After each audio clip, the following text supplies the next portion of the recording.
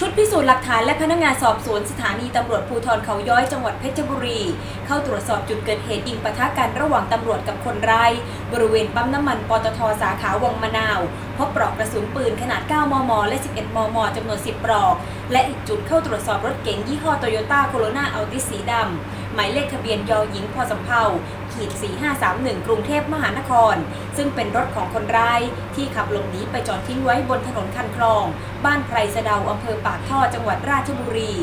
ก่อนเกิดเหตุชุดสืบสวนตำรวจภูธรเขาย้อยวางแผนล่อซื้อโน้ตบุ๊กกับนายธนวัฒน์แสงทองอายุ 32 ปีที่ปั๊มน้ำมันแต่ผู้ต้องหาไหวตัวยิงต่อสู้กับตำรวจทำให้ตำรวจได้รับบาดเจ็บ1 นายส่วนนายธนวัฒน์พยายามขับรถหนีแต่ไม่รอดถูกรวบตัวได้พร้อมสารภาพได้โจรกรรมโน้ตบุ๊กจากร้านขายคอมพิวเตอร์กว่า 30 เครื่องไปขายส่วนรถยนต์ได้โจรกรรมมาเช่นกันซึ่งผู้ต้องหารายนี้มีประวัติโชคโชนถูกหมายจับคดีลักทรัพย์ถึง 5 คดี